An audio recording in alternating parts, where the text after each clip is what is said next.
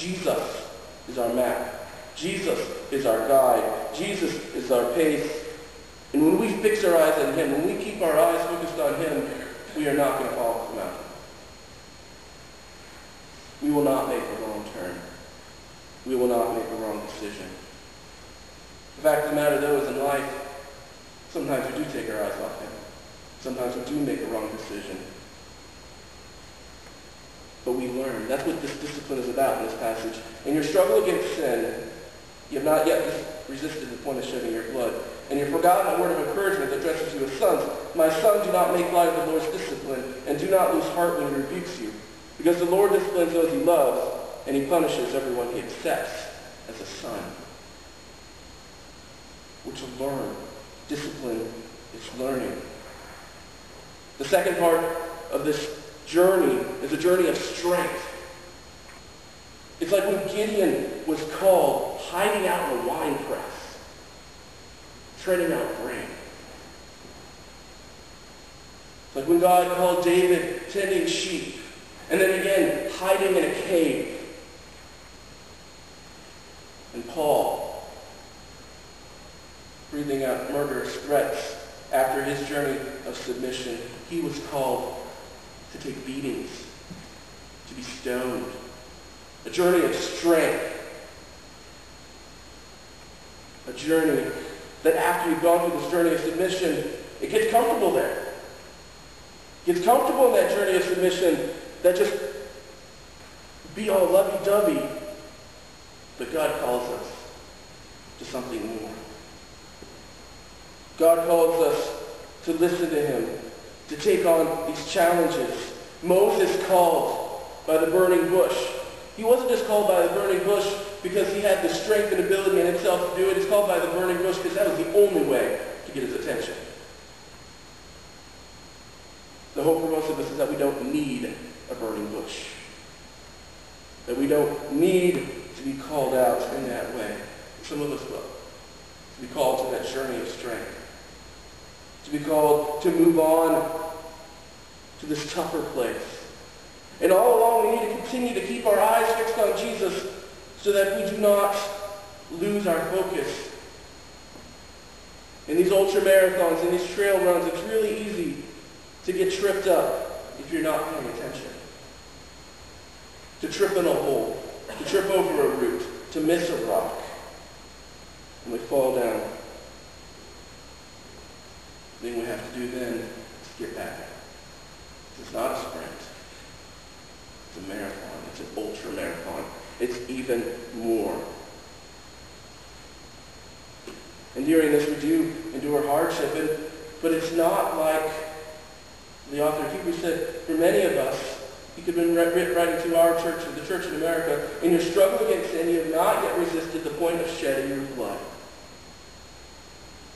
We're not in a situation like my friend in the Sudan who is in prison for 6 months, his life threatened every day. It's not like the people we're learning out from Vietnam thrown in 3-foot by 3-foot cells, threatened by beatings for children as young as 12 years old, taken to jail and risked. The ultimate question there is, what is your faith worth? Is your faith worth dying for? Is your faith worth bleeding for? Or are we going to stay true and look to Jesus and struggle against sin? Not try to say it's not sin, or it's not as bad as somebody else's sin, but struggle. Struggle. Endure hardship as discipline. God is treating you as sons, for what son is not disciplined by his father? If you're not disciplined and everyone undergoes discipline, then you're illegitimate children and not true sons. Moreover, we've all had human fathers who disciplined us and we respected them for it. How much more should we submit to the Father of our spirits and live? Run this race. Scramble when necessary. Crawl when necessary. Run when possible. From submission to strength, in all about this. We have discipline. These hard things that happen in our lives, from Katrina to economic struggles to the oil spill. These things are all things that teach us, and that's the thing we have to know. What is it that we're being taught? What is it that we learned? One of the great things about being here when I first got here was that all the masks were off. Everybody was real. Everybody was living the lesson. We have 3 lessons that I'd like to share. The first is that lesson I talked about, getting onto the path, getting onto the journey, and that's we cannot focus on ourselves, we have to focus on God. That's the first thing that came to me, that people told me when I got here.